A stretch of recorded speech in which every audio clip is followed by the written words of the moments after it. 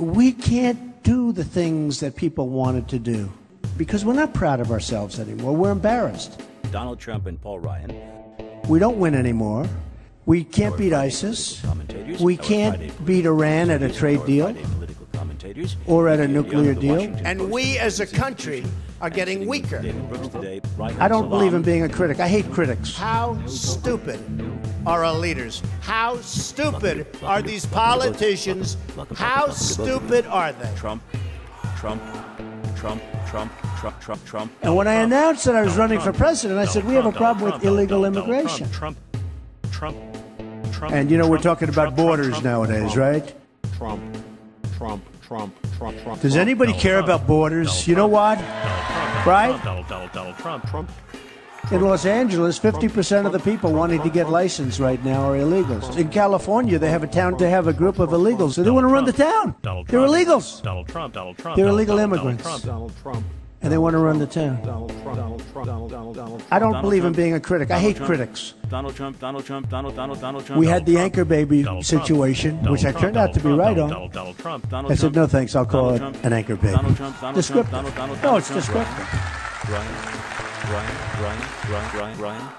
I don't believe in being a critic. I hate critics. And they come from all over. They come from Mexico. They come from Asia. They come. Why not? I have a judge who is a hater. He's a hater. His name is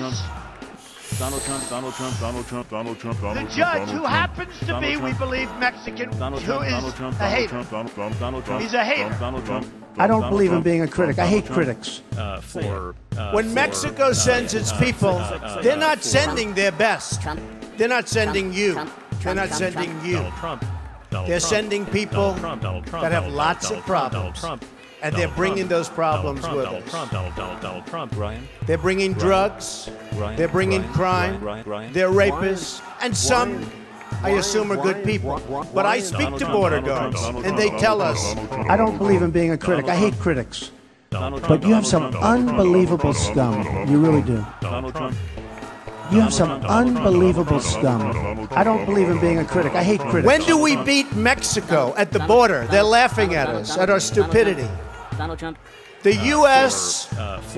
has become a dumping ground for Mr. Trump. And, you know, we're talking about anchor baby. And, you know, we're talking about anchor baby.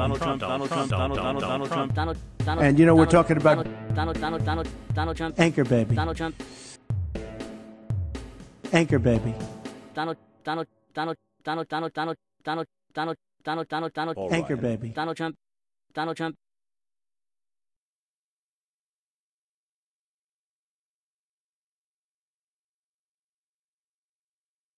They say, oh, you can't do that. You can't move people around. You can't do that. That's not nice. But we got to straighten out our country. You know, it's like